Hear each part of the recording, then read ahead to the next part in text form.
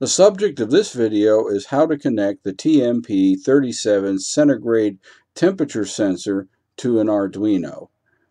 This is a 3-pin, very simple to connect device costing, I think, around $1. That has, according to my test, been very accurate. It does not require any libraries or special digital coding or anything. It's a straight analog to digital read off of one of your Arduino analog to digital converter ports.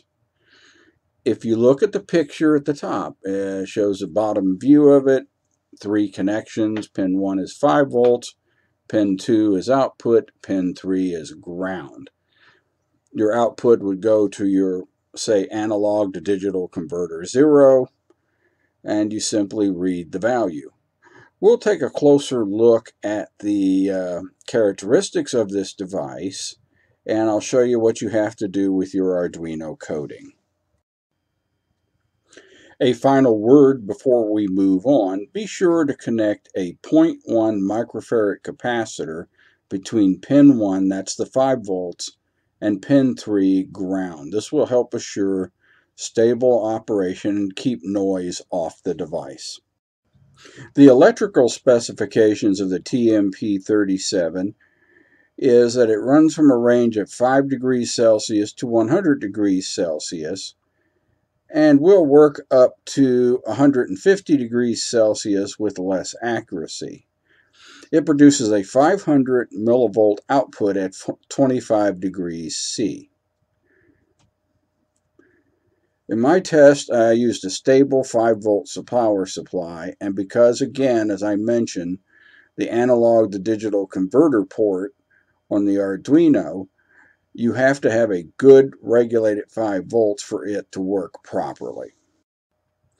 About the program: an analog to digital converter in the Arduino is a 10-bit value, that is 1024 steps, over a range of 5 volts, which is 5 divided by 1024 equals 4.882 millivolts per step. The TMP37 produces an output of 20 millivolts per degree.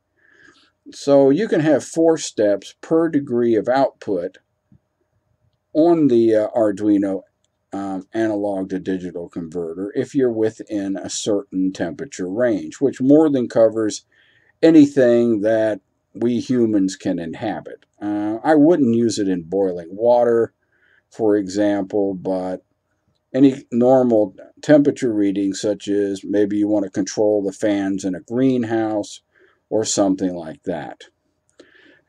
Let's look at the Arduino code. In this program, I decided to use the Arduino Liquid Crystal, that is LCD library. This really has nothing to do with the sensor as such.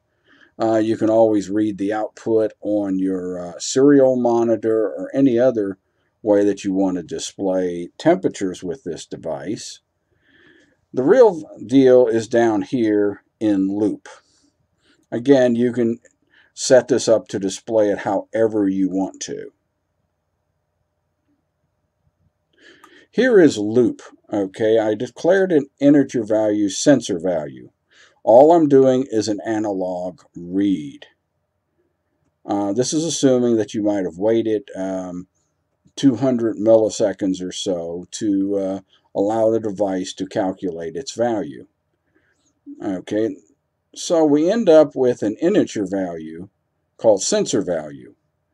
Now I'm going to take that sensor value and multiply that by my 4.88 whatever it was millivolts, that is times 5 divided by 1024. So I've taken the volts, so I've taken this value as a float now,